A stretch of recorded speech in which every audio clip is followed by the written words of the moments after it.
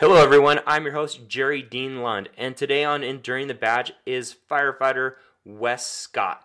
20 plus years experience in the fire service, and he's going to leave you some great tips on how to get prepared to go to work, and even more important, how to come home and be ready to engage with your family. Wes, tell me a little bit about yourself, your childhood, your family, and what about your hobbies too? So I grew up in Broomfield. I'm a Colorado native, born and raised, been here my whole life. Grew up in a pretty standard household. Mom and dad stayed together all the way through the end. We moved a couple of times. I went to Broomfield High School and graduated there back in '96. And like every kid, wasn't real sure what I was going to do, but fell in love with medicine. So I pursued that in college. I died on a couple waiting lists for nursing school and took the EMT track. Kind of got picked up with the local volunteer fire department here, and I've been associated with the fire department for the last 22 years. It's been awesome. I'm married my high school sweetheart. Wow. We're going on 19 years now. Seems like forever. Congratulations. Thanks, man. And I got a 17-year-old daughter, which comes with its own challenges, obviously. All kids do.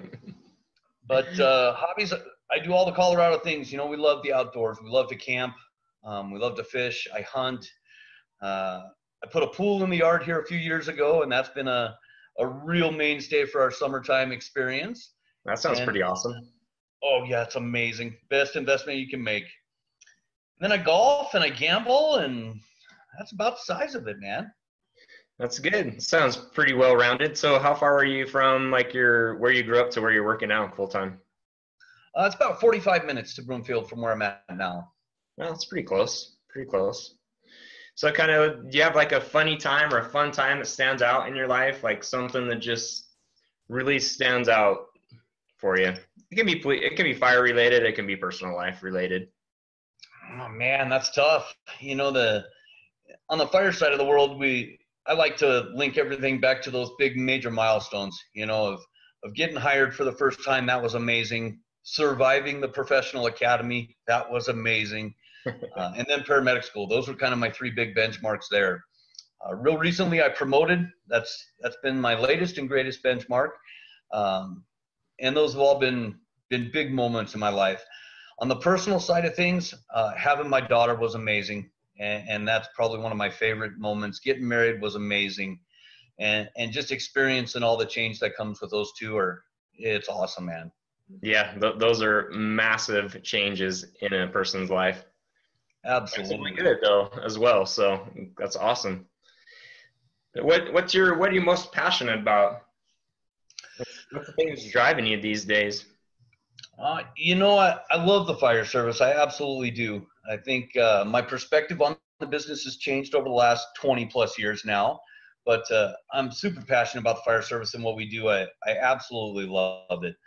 And then I love really spending time on myself and my family anymore. And that's been a big change for me. I was one of those guys that got swallowed up in the service pretty young, and I spent every waking minute wrapped in some type of fire medicine something. Every t-shirt in my closet was blue. And here in the last 5 years, I've really shifted to try and create more balance and capture some of those years with my daughter while I have them left and create those memories. We went to the Bahamas last year and it was amazing. We're trying to get another big trip planned this year. Those are the things I really love. Yeah, that's very cool. Yeah, it seems like every story I've heard so far, everybody really gets wrapped up right in when they start into the fire service. They just dive down and try to gobble up as much information as possible. I don't know how we do it. I mean, I'm honestly trying to figure out why we do it. It's kind of crazy that we go, just like you said, to that extreme. It is. I think it's part of our character and our personality within the business. The things that make a great firefighter are those ultra A-type personalities, right? We take everything to the extreme. We don't go to work just to survive the shift and be okay at it. We want to be the very best. And every guy, every crew, every station, every department is striving for that elitism. And the only way to do that truly is to absolutely drown yourself and immerse yourself in the information, the tactics, the knowledge.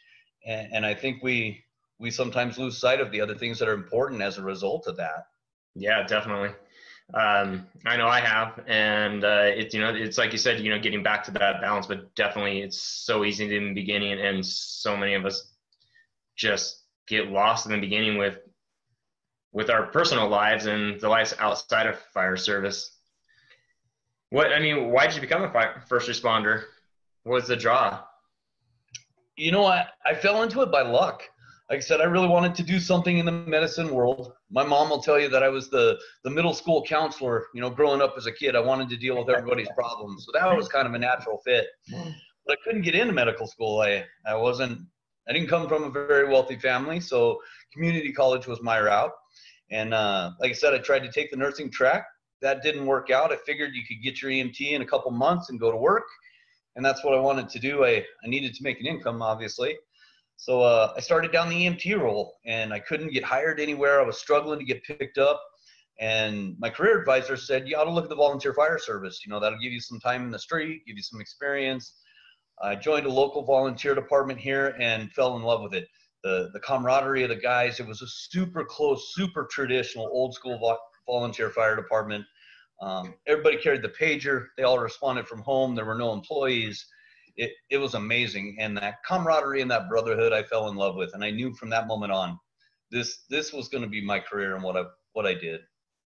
Yeah, I too started out as a volunteer. So yeah, I definitely can relate with you. It got so busy as a volunteer that it was just, we're running 10 calls a day as a volunteer, and that is so tough. Constantly leaving, coming, going, and trying to, fill those engines and ambulances. And yeah, but it was awesome to start out that way. Great exposure. Absolutely. It was a cool time in the fire service. There were things we did back then, obviously, that are super frowned upon now. Right. But man, it's such an honor to be a part of that snapshot in fire service history. We did things as volunteers that we struggle to force our paid guys to do now. The level of commitment and work and ethic and character of those guys was second to none. Yeah. It's definitely, the times have changed. The things that we did back then as volunteers, that's quite a while ago for me. It's definitely, it's frowned upon. It's not the things we do today.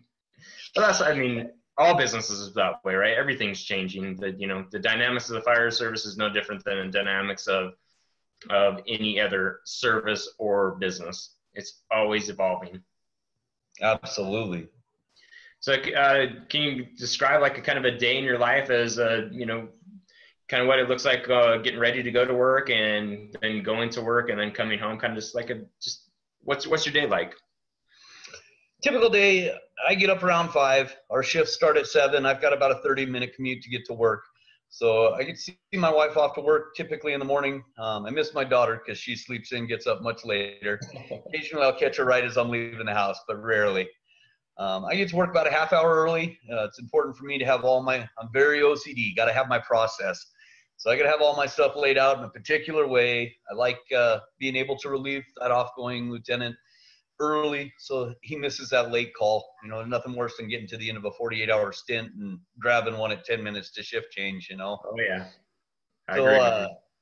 I get that swapped out, and then I like to check in with my guys, see how their 4-day was, kind of do a little mental checkpoint with them, make sure their heads are in the game, they're ready to go, and then collect anything they might have for conference call. I got guys that are involved in projects, and they're working with students and doing FTO stuff, so I kind of gather my house information, and we do conference call first thing in the morning. We work 48-hour shifts. So typically there's fire department training every set and company training each day of the set.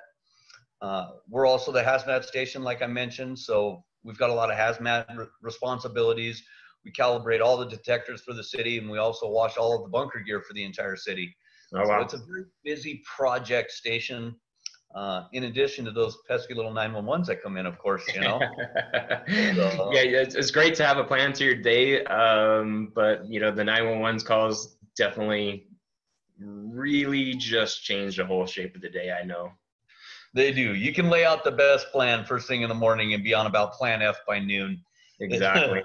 The nature of the beast, So yeah, then we run 48-hour shifts. We got 2 days together, and then we're off for 4.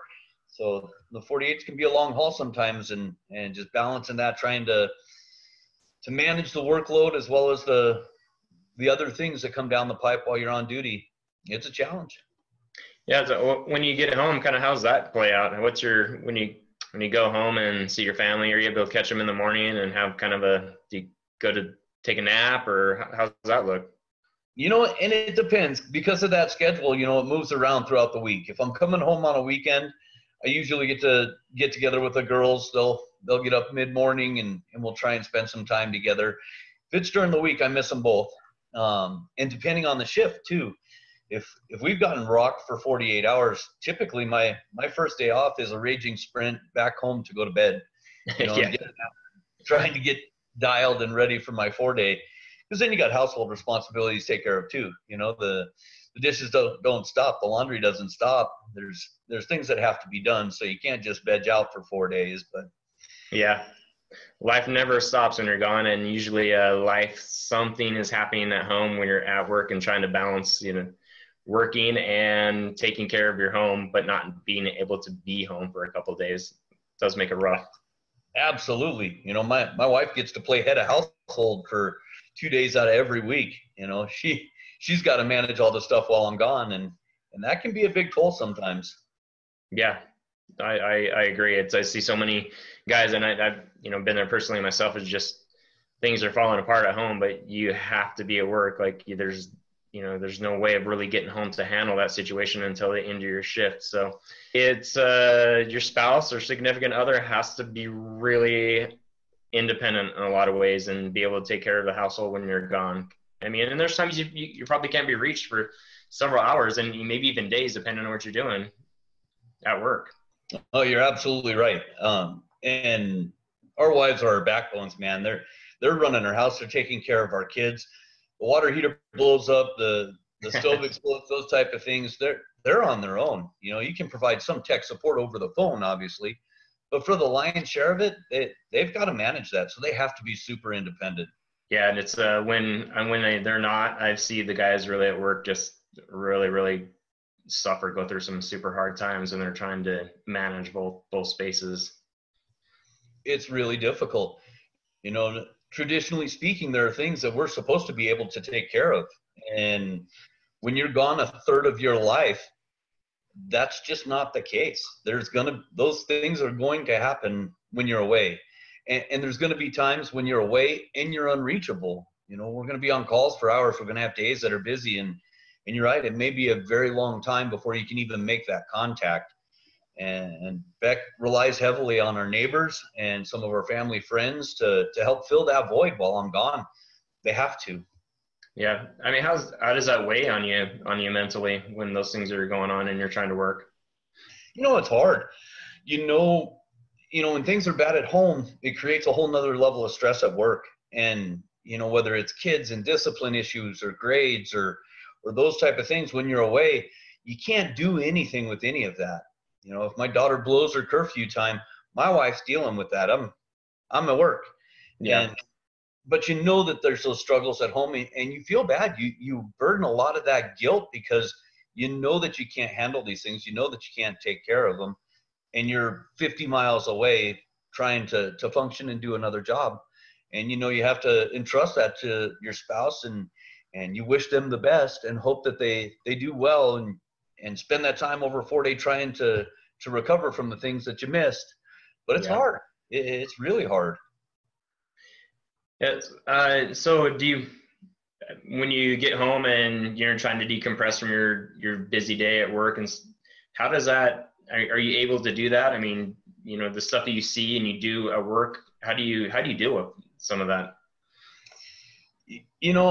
I need time. And I think this is fairly standard across the industry, but I tell my wife, if you want me to hear what you're saying or to pay attention to the to-do list, don't give it to me in the first couple hours. Because I really think you need that reset time. We spend as firefighters such an extreme amount of time at a heightened state of awareness.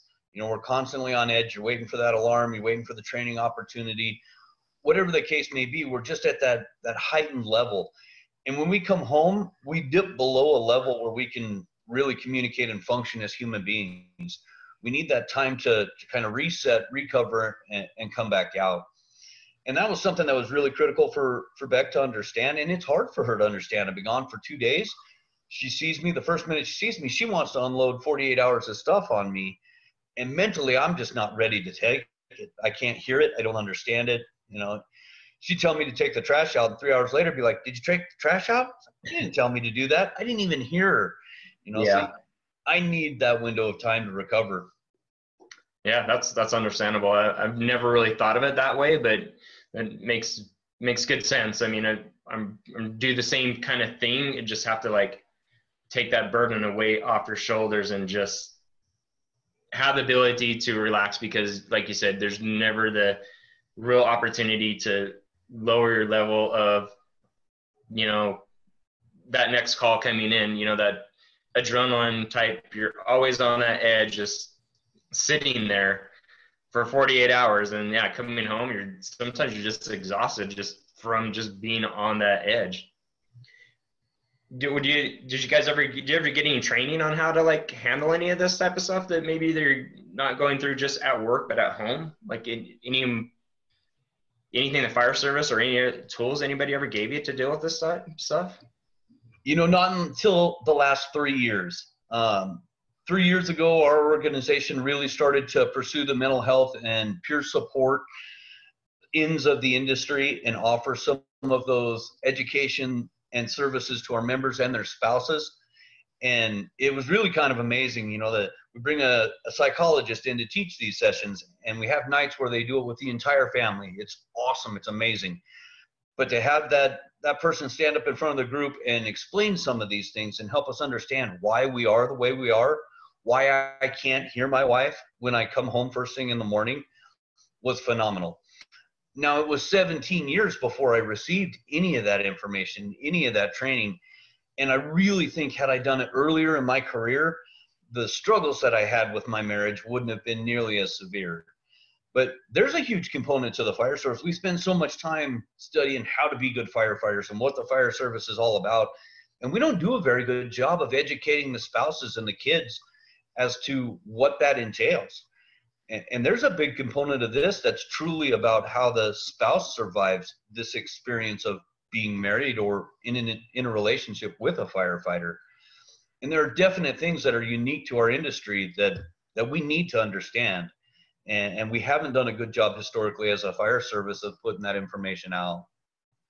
Yeah, I would totally agree with you. Like, there has not been much time spent on developing, I call like emotional intelligence. Like, we train to run calls and do all these other things, but we have never really been trained to manage our emotions and to see the things we see and to deal with them. Like, there hasn't been any training, and I'm super glad your department has stepped up and done something. Most of my experiences, I've done it alone, kind of figured out my own thing that works and digging deep inside me, like, how am I going to deal with these situations and not let them fester? But early in our careers, that never occurred to me. You just try to suck it up and deal with it somehow.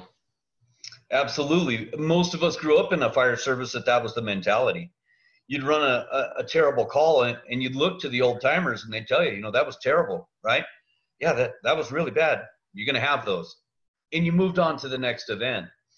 It's really just in the last 5 to 10 years, I think, that within the American Fire Service, it's surfaced that our mental health is just as important, if not more so, than our physical health. And organizationally, we need to step up and really tailor to both facets if we want to make our firefighters resilient and create those long, healthy careers that are so important, not only to the organization, but to our members as well. Yeah, even physical fitness has been struggling to gain some momentum, but recently, I guess in the last 5 years, it's starting to pick up some. But there's a lot of departments who really don't include that into their daily practices. And I feel those things go hand in hand, both physical and mental. You got to be doing both of them to keep your mind sharp and be able to handle these calls. If you're not physically ready, you're not going to be mentally ready. And if you're not mentally ready, you're not going to be able to, be physically do the job either. Absolutely. Do you see this type of stuff play out in your crews? Do you, when you're going through these bad calls, and do you see that? What's your bond like with your crews when you're going through stuff like this? My company specifically, we're fortunate because we're really, really close. I've got a great group of guys working for me, and we're a tight-knit group, so that helps. And it's also, we're very fortunate that our department has stood up and said, the mental health aspect of this is very important. And we've brought the people who can teach the message and have the skill set in to address the entire department and say, you know what, you're going to have calls, and it doesn't necessarily have to be the nasty, gruesome call that's going to be a trigger for you. It could be any call, and you need to recognize these signs. This is what it looks like, and this is what you're going to deal with, and these are the things you need to be hyper aware of. And raising that awareness within our department, I think, has created a culture where we're more apt to talk about it now. We're more apt to come back to the station and not only say, was that a bad call, but key into those little subtle details of how you're doing and recognize when a member may be struggling. And we've got resources in play to address those things now, which 5 years ago absolutely wasn't the case. We had EAP, and I used EAP, and it was terrible. General clinicians that don't understand the fire service, don't know what we do, don't know what we see, and it just didn't work. Now we've got specifically trained psychologists on board that deal only with fire and EMS and first responders. They understand the culture, they understand the calls, and our people are finally to the point of where they're not only willing to reach out to our peer support teams, but also to our clinical psychologists. And we have guys that meet regularly with our clinical psychologists to manage what this industry deals with us. Is this something you facilitate as being one of you're the company officer, right? Correct. So is that something you facilitate, or you're somebody on the crew is facilitating, talking about this, or how's that go about?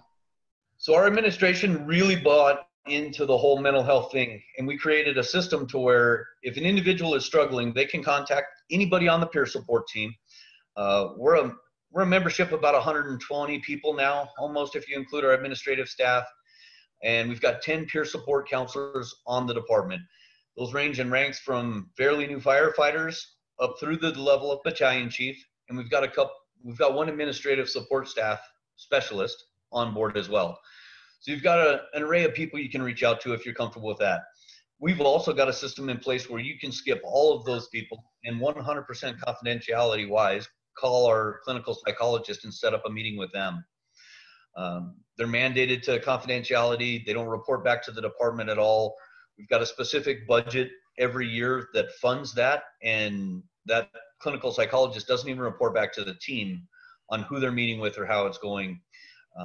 Those are all options within our organization for our people, and for the most part, it's pretty well accepted. Yeah, that's not many departments I think can say that they're doing as well as you're doing. That's great to hear.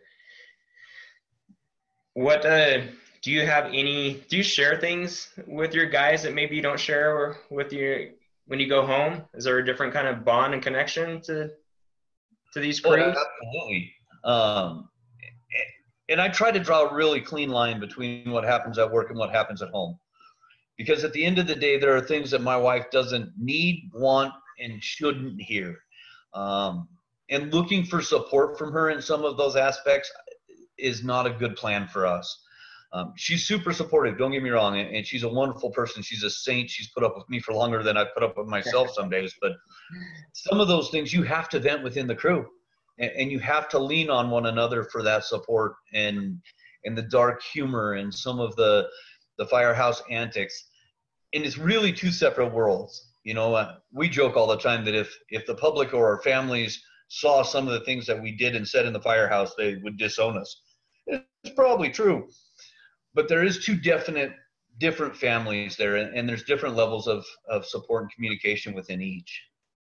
Do you see the guys getting more vulnerable and willing to talk about these things and not having to let them fester and move go through their career with this just building of this mental stress on them?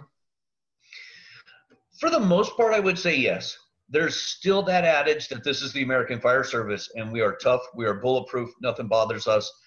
And when a guy truly hits that breaking point, it's fragile, and it's a vulnerable state.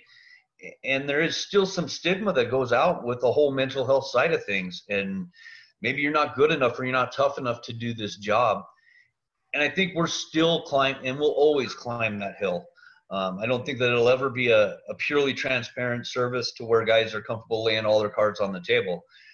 We also look for vulnerabilities within each other, right? If I can find your weakness, I'm gonna give it to you, right? Right. Good way to give each other a hard time and to have fun, and finding that line between where we're having a good time and where we're just riding a guy into a dark hole. That's a fine gray line there. Yeah. Have you ever found yourself in that dark hole before? Oh man, I look back over my career, and there were a couple points in my career where I absolutely was done. I was looking to get out of the fire service. I was looking to leave my own department and go do something different. And yeah, this job, it comes with an enormous amount of stress and responsibility. And at times, guys all burn out. I describe all of our careers as a roller coaster. And you're going to go through those highs, and you're going to get in those lows. And the key to success in this industry is how you climb out of those holes, and if you climb out of those holes. And yeah, I know that I've been there. I've been there on multiple points, and my crews would tell you, yeah, Wes was applying elsewhere, and Wes was going to do other things, and we didn't even think Wes was going to stick around, because you hit those points, whether it's the calls or the programs, or failed promotions were a big challenge that I faced, and those are hard to come back from. You start questioning and doubting your own skills, abilities, and knowledge, and wondering if you're in the right place. And it's hard. Who did you lean on during those, dark times in those deep holes? Like, did you look to lean on somebody, or did you lean on something else, outside the fire career? Or how'd you pull yourself out? And you gather resources here, right? And surround yourself with good people. I had some really good friends outside of my department that kind of helped change the lens at which I saw my own organization through. That was a huge help.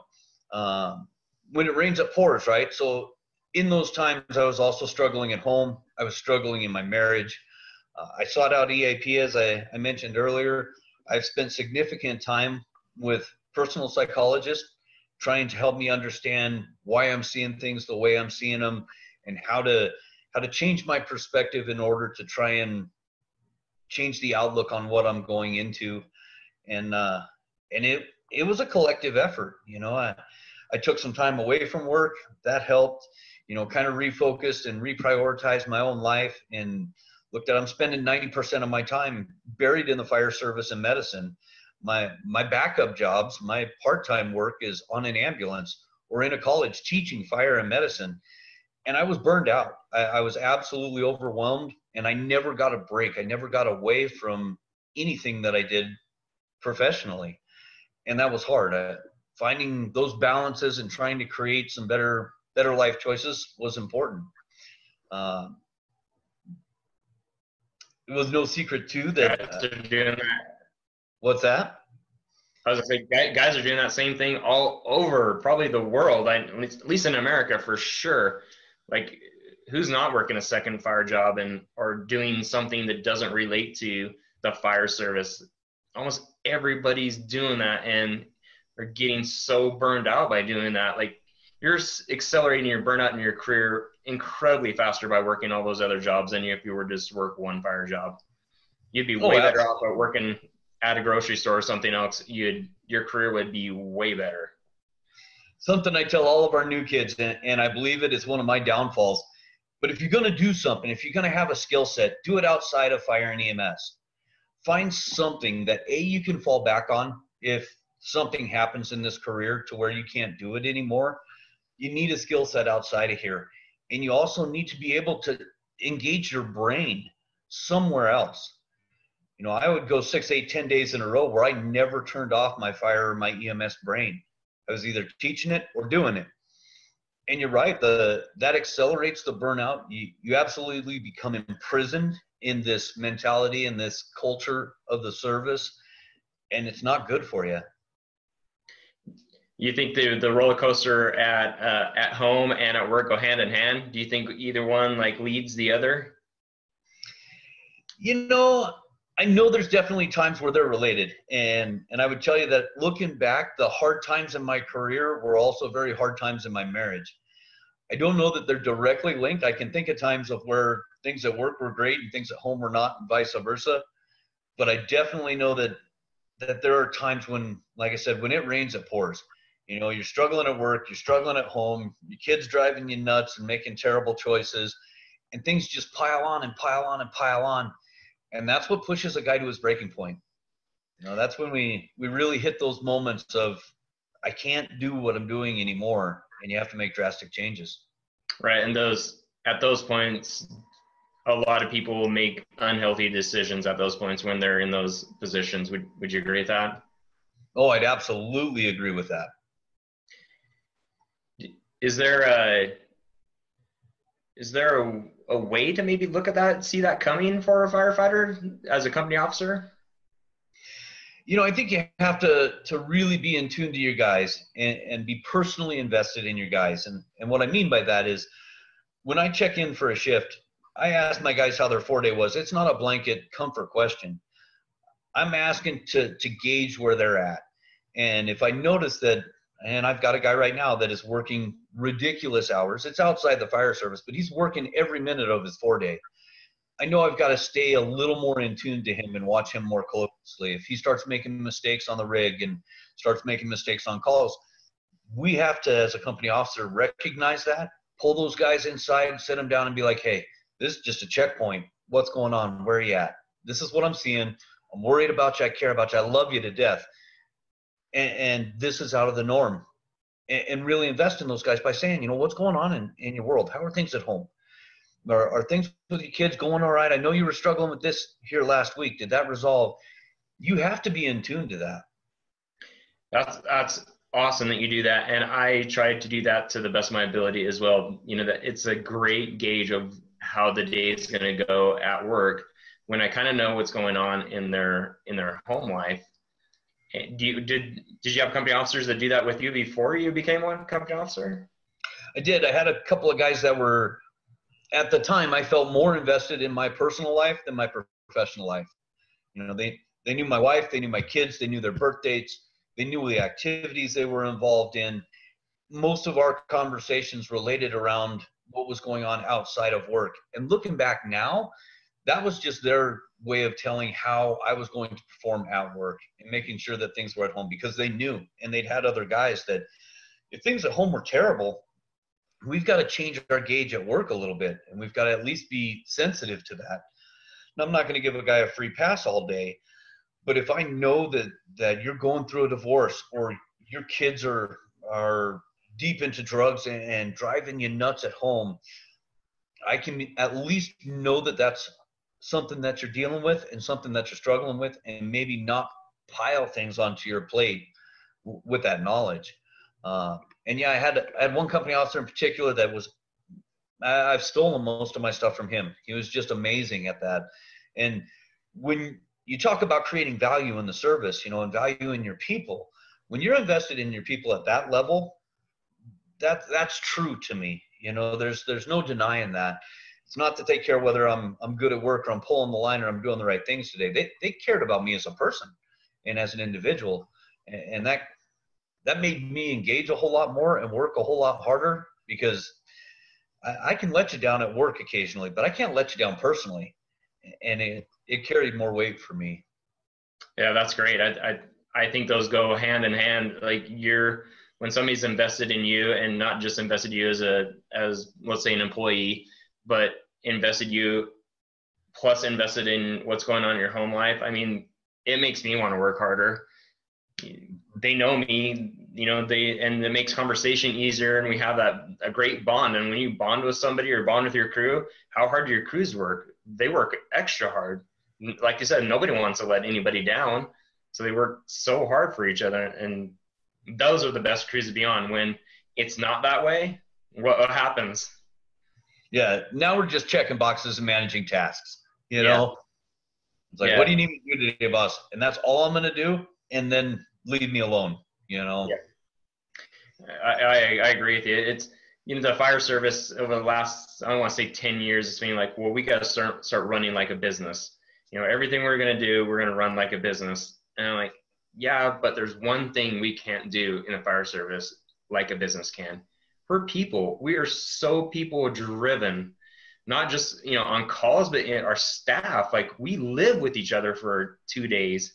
I mean, a third of our lives are spent together. We can't use people as numbers. They're not numbers. Everybody has their own unique circumstances and gifts to give to the fire department. Oh, absolutely. And really, even if you take it into the corporate world and you look at the super successful businesses, they're businesses that invest in their people. And if they treat their people not as assets, but as the true backbone of their industry, those businesses thrive. Look at what Google's done as a prime example.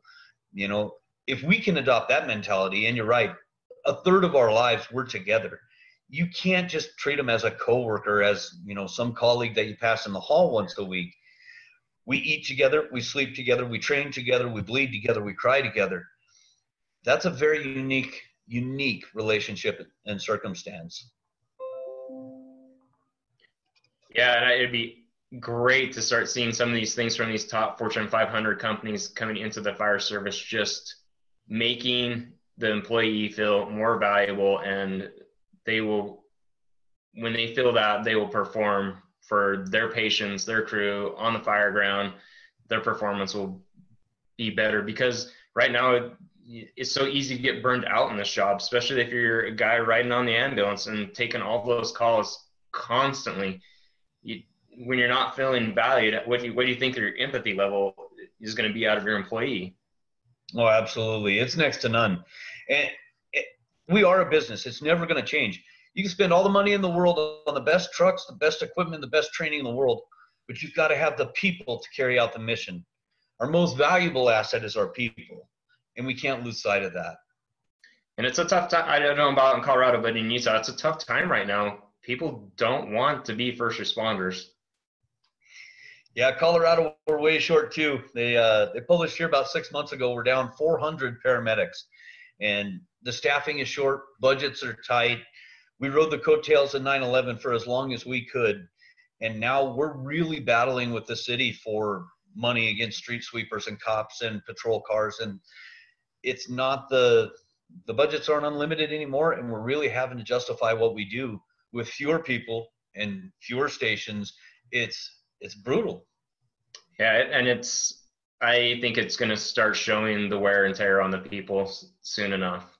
If it already hasn't, I'm sure, depending on the department that you're at, no matter, if you're police, fire, military, dispatch, or whatever, we're all going through the same things. And you can only ride a person so hard and get so much of a high performance out of them before you can't ride them anymore. Absolutely. I think the days of doing 40, 50 years in this industry are long past. And especially out on this side of the world, we need to start looking back east. And, a lot of those guys are still 20 and done out there. They'll do 20 years and they're retired regardless of their age. Because of the frequency, we're running more calls today than we ever have. We're doing it with less resources. The demands are higher. The stress is absolutely higher. The days of doing this for 40 years, those are a thing of the past. Yeah, and the cancer rates are going up and up and up in the fire service. We know mental health is a huge thing, like we've been talking about, but more firefighters and police officers lose their lives to suicide than in the line of duty. That is terrible. Absolutely. I sat in a conference back in January out in Los Angeles. There's probably 125 people in the room, and they asked everybody who knew somebody that had been affected by suicide to stand up. And they went down the list, 1 person, 2 person, 3 person, 4 person, or 4 people that had either committed suicide or you knew that had committed suicide within the service. And the amount of people standing was mind-boggling. This is an absolute pandemic that we're dealing with, and we've got to respond to it. Yeah, it gives me chills. It's just heartbreaking. I mean, we can't get people into the service, and then the people that we get into the service, we're breaking them. Absolutely. And when we break them, we're not taking very good care of them. This mental health thing is uncomfortable for us. It was really uncomfortable for our department for a long time. When we started this, we were so afraid nobody was going to seek out help and nobody was going to come talk to us. This was going to be a flash in the pan project. and over before it started. It's absolutely not the case. And our peer support team has doubled in the last couple of years just to meet the needs of our organization. And I think there is a growing need out there. We're fortunate the Greeley Fire Department hasn't had any members lost to suicide, but I have friends in departments all over the country that have, and their stories are horrific. They'll absolutely bring you to tears. And it's a terrifying thought as a company officer, thinking, are we doing enough? Am I doing enough to take care of my people to prevent that? Yeah, I had a good friend who got hurt in the line of duty and ended up having to get medically retired out of the system after being hurt on duty. And just like most all of us, we have one identity, and that's being a fireman. And once that was taken from him, oh my gosh, the wheels fell off the wagon. To tell his story would just bring me to tears. It's just a slow decline over 2 years. And then, it's, the meds and stuff that he was taking and everything just caught up to him. Absolutely. I can completely relate. One thing that we don't do a good job of in this industry is preparing people to get out of it. And we should start that day one with our new guys. This is the job, and I love it. Don't get me wrong. I absolutely love what I do. But I also know that I may not be able to do this forever. I blew my knee out on a fire in 2011, and that was really the first big chink in my armor where I realized I wasn't bulletproof. I was vulnerable. I wasn't going to be able to beat everything that was thrown at me. And when you have surgeons looking you in the eye telling you, you may never fight fire again, that weight and that pressure that hit me, of knowing that I don't have any other skills, I can't just go do something else tomorrow. It was terrifying. I see that same fear in a lot of our retirees, our guys in their last 5 to 6 years of employment, going, I don't know what I'm going to do after this, and I don't know what the future holds. All I know is being a fireman. And that's part of this, drowning in the business as we do, and absolutely submersing ourselves in everything that we want to become and want to study. We have to know that there's balance here, and we have to create some ways for these guys to get out and to get out healthy. There has to be vision after the fire department. When your career is over, you have to have somewhere to go, something to do. I'll never forget, one of our retired chiefs came to me 3 weeks after his retirement. He said, Chief, how's retirement, man? Is it awesome? Is it everything you dreamt it to be? And the guy was crushed. He looked at me with blank, soulless eyes and said, you'll never understand until you get there. But the minute your party's over, you're no longer a firefighter. I had no email to check today. I had no guys to hang out with. There was no rig to check. And I'm lost. I don't know what to do. Yeah, you're going from having 2 families, and your work family is always growing and changing, and your home family is, but it's not changing and growing as fast. And so, yeah, you cut your family in half, and then you're stuck with a lot of alone time, and you're like, okay, what do I do with my alone time? And next, I've only known this one thing my entire life. And there's something I didn't know about you. We share actually a very similar story. I hurt my knee and was out 500 days, and I was faced with, you're never going to be a fireman again. You're just not going to be able to do it. It's terrifying. That crushed me. That sent me into a terrible downward spiral where one night was, I was like, this is the end. I'm done. Like, everything in my world is collapsing on me. Once you start down that slope and there's no one around to pull you back up, and maybe there are people around, you're just not reaching up to grab their hand, and you're starting sliding down. Man, I found myself just with, handful of pills and ready to do it. And luckily part of my story is that my dad stepped in. I just heard his voice and, say, hey, Jerry, it's not time. Everything will work out. And I didn't take the pills. And I was like, when I was in the process of, going to take those pills, everything, all the calls you've ever been on and ever seen, and we know all this stuff, right? We've seen it, we've dealt with it on every level. But yet here I am, I'm finding myself in that same exact situation. Absolutely. And we're a little insensitive in the service because an injury is a huge hit to a guy. You know, I look back when I was on light duty, and it's all in fun, right? We're razzing the light duty guy and how's delivering the mail, because we have such a purpose when we're on the line. We fulfill such a divine calling and a unique mission. But when you're not on the line, you know, whether you're retiring out, you have a medical injury that sidelined you for a while, you have a mental injury that sidelined you for a while, those guys tend to get treated so much differently, and it adds to that depression. It adds to the stress and the struggle of what you're dealing with. And it's like, yeah, I guess my only purpose here now is to deliver the mail and the Chiefs coffee, and that's cool. And it's hard. We value those things, and we put so much pride and ownership into being that guy, you know, that has the knob, that responds to the fires, that responds to the cardiac arrests. When you take that away, or when you can't do that, it's a huge burden to carry. Yeah, it's getting that, you know, the carpet ripped out from underneath your feet and falling down and like looking how to get up, because I was like, I don't know how to do anything that doesn't involve me, for one, being healthy, and two, being in the police and fire service. I don't know how to do anything of that. And if I'm not healthy, how am I going to be a police officer or a firefighter? You know, or all these other things that I like was banking on, you know, I'm going to retire and I'm going to do this. But they were just derivatives of, you know, the police and fire service. So yeah, you're just like, you're totally lost, like, nowhere to go. Like, how am I going to earn an income? Those are not great days to be unprepared for. No, not at all. And it's a reality of our business, right? We talk about a firefighter injury, everybody's like, yeah, firefighters get hurt. It's a very physically demanding job. They're in very precarious situations and environments at all times of the day and night. It's no secret that they get hurt.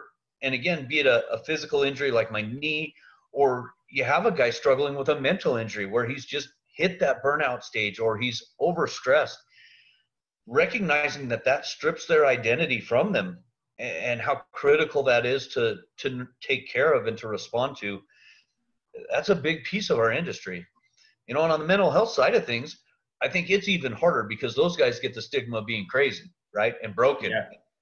He can't mentally hack the job. And I don't know if he's going to have a mental breakdown when he's on my crew. And we add all these things because the mental side is a little unknown.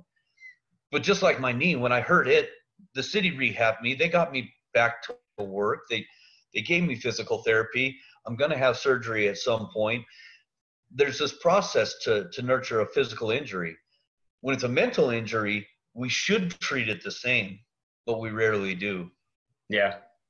It's just because it's so new in the fire service to actually look at that, because everybody was just okay before. No matter what they seen or did, everybody's going to be okay. Like, nobody was not okay, is what the feeling was. Any regrets being a first responder? You know, looking back, my one major regret is I wish I would have had somebody grab me by the throat and help me learn to balance my life a little better earlier. My daughter was raised in a volunteer firehouse for 7 years.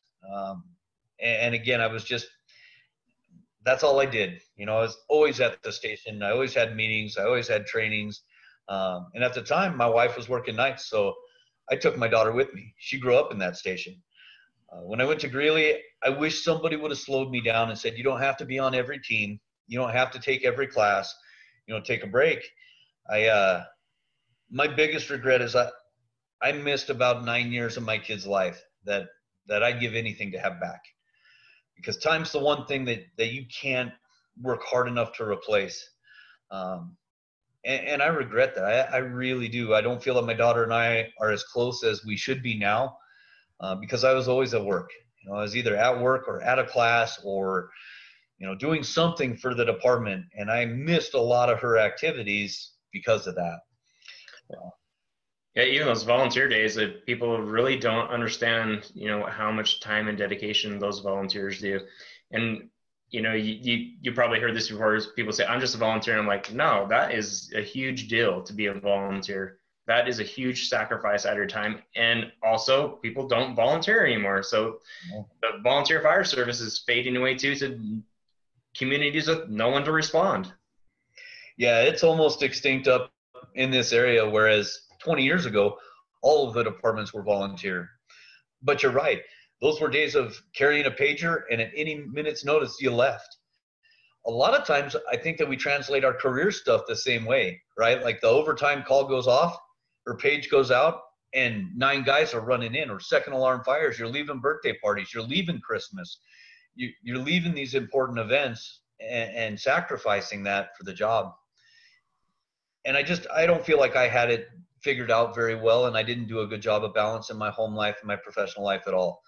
And if I could take anything back, I'd give anything to have that time back. Amen, man. I'm with you. You made those same exact mistakes, and I know a lot of people listening are going to be feeling the same exact way. On the flip side, what's your greatest accomplishment as a first responder? Oh man, that's tough too, you know. And I've had so many good things happen throughout my career that it's hard to pin down just one. Lately, obviously, I'm absolutely ecstatic that I promoted. It's always been a dream of mine to have my own company and to be able to run my own guys and run my own house. And I am loving that right now. You know, there have been some other high points in my career. I've been involved with some really cool projects as far as the bunker gear for our department. Was able to be intimately involved in that and get everybody a second set of gear, bring everybody into compliance. We made some big leaps there. 2-3 years ago now, I got to deliver twins. That was awesome. That is awesome. Yeah, like a once in a lifetime call, right? So you have those high points that, you know, remind you that this is what the business is all about, and that this really is the coolest job in the world. And there are so many good things that happen to us on a daily basis. Sometimes we get lost in the negativity and the kitchen table talk, if you will. But if you really sit down and put value to what we do day in and day out, it's amazing. To get 4 guys to jump on that rig and go into an unknown situation and solve a problem for someone they've never met, that's a great calling. It's an amazing privilege to be able to do that. Yeah, I agree with you. It's being a company officer has probably been one of my greatest struggles and one of my greatest rewards. You know, going through those struggles made me the person I am today. I'm not saying I'm the greatest company officer by any means, but there are things that I would pride myself in, you know, as being a company officer, that I'm proud that I do those things maybe different than somebody else does them. And we all need that. I mean, there's the other company officers, they all have their special talents too. Absolutely. What would our listeners, like, what's the thing that our listeners could take away from you? What would be the one thing you'd want to leave them with?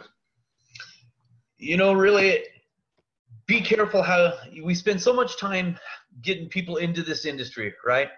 Spend some time, seek out some good mentors of various age within the organization to figure out how to survive this industry as well. Create some balance in your life. Don't lose sight of the important sides of things. Don't lose sight of your family. Don't lose sight of the things at home. And don't volunteer for everything right out of the gate.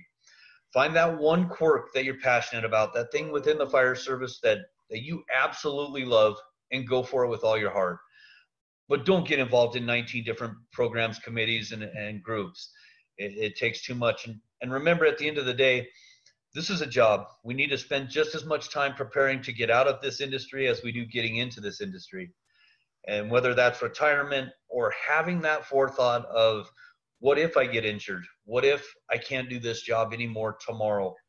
And understanding that that's a very real case, that very well may happen. We hope that it doesn't. I want everybody to have long, healthy careers out there. But the reality of it is, sometimes we're not meant to do this for 40 years. And you have to have a plan B. Have a skill set that gives you something to do that with. I'm going to put you on the spot. What's your plan B? My plan B? Oh, man. I want to win the Powerball. And I'll tell you, my fallback has always been teaching, and always in the fire and EMS side of things. But I'm starting to venture out, do things like this a little bit more, and talk to people. And I've considered some consulting type stuff. But I was fortunate young in my career. I had a guy really get with me and and show me some investment stuff and get me prepared to maybe not have to work all the way to the finish line. On target, I should have 33 years in this industry when I retire, and I'm looking to go early. I want to have the option to go at 50. So we'll see. I don't know what tomorrow's going to bring, but I know that if I absolutely had to, I could go to teaching, and that I think would be far enough away from the service that I wouldn't drown in it anymore. But again, I did a poor job coming up. I don't have another skill set, Jerry. This is it for me, buddy. I feel you, man. I feel you. So to wrap this up, like, how has being a first responder, like, how's that shaped you as a person and your life? Man, I think there's a couple things to discuss here. And one, I think understand that, especially when you've been in this business for any length of time, it changes your view on society and the world. I really feel bad for my daughter because I've had to raise her through those eyes of seeing the worst of people all the time.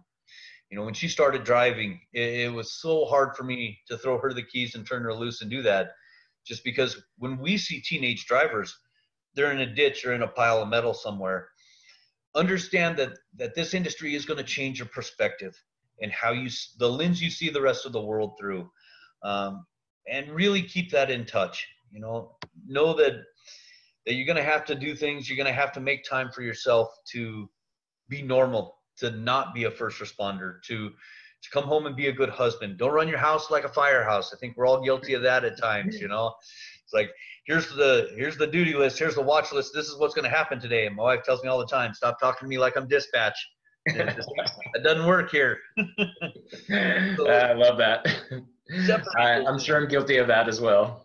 Oh yeah, absolutely. Right. Like, here's the chores list. You're doing this, you're doing this, you're doing this. It's not your firehouse, Wes. Yeah. Understand that you have to create that separation. And that's super important. This is a great job, but it's just a job. It's a job we do. Do it well, do it with all your heart, but be able to come home too. Man, this has been a great talk, and I appreciate you just being open and honest about everything. That's really gonna, help our listeners maybe make the decision to be a first responder, or maybe make the decision not to be a responder, or if they are a responder, to look at their lives and look at what's going to happen next, and some self-realization of this is a job that we do need to go to our home, to our families, and we need to go to our families, in a right state of mind. They deserve that. And it's on us partially to train ourselves to do that. So I do like, the thing coming home and decompressing, and I hope some people use that. Maybe it's for some guys going to the gym or doing whatever they're really passionate about for a little bit and coming home. Man, that probably would save a lot of marriages. You think about it, all of us get in the mindset to go to work, right? We have our morning routine. We get our head right. We have a plan. We plan to go to work and engage in that atmosphere. We need to come home the same way. We need to understand it's time to take that hat off, and we don't have to control every aspect of our lives when we get home. And we don't need to talk to our wife like we do dispatch. We don't need to run our families like we do our crews. And we need to prepare for that. If that means taking a couple hours at the gym, or taking a longer drive home, sitting at a park and getting focused and getting set to come home and engage as a husband and a father and a spouse, then do it. It's critical. We can never go from one to the next without some type of break between it. You're not going to wake up out of bed and stop being a family man, go to work and be engaged 100%. There's a process there. We have to appreciate and respect the process of coming home too, and know that our family needs us to be the husband and the father, not the lieutenant or the firefighter. Wes had some great information. I personally liked his preparation going to work and his preparation coming home. Wow. I had never thought about prepping before I came home like the way he mentioned in this episode.